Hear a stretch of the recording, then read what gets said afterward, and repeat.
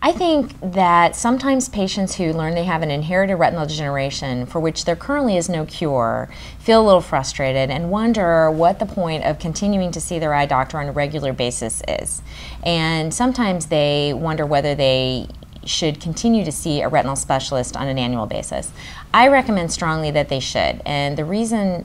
for that recommendation is that sometimes patients can develop very treatable vision limiting problems. For example,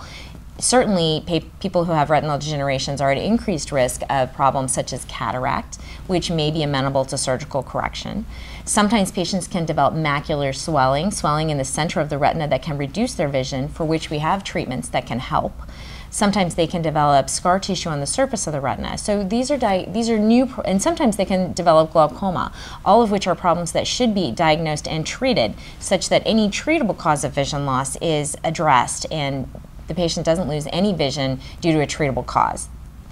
Secondly, I think it's important to be in touch with a retinal specialist because the research is advancing at a very rapid pace, and on a yearly basis, new developments are available. So I think it's important to stay in touch with your retinal specialist so that when a new trial comes along for which you might be perfectly eligible to participate, or when a new treatment is developed from which you may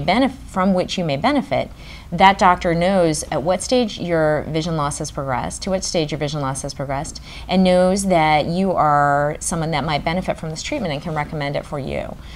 So because things are changing so dramatically, I think it's very important to stay in touch with your retinal specialist to learn about the latest state of research and to learn about any treatable causes of disease treatable causes of vision loss that you may have developed in the preceding year.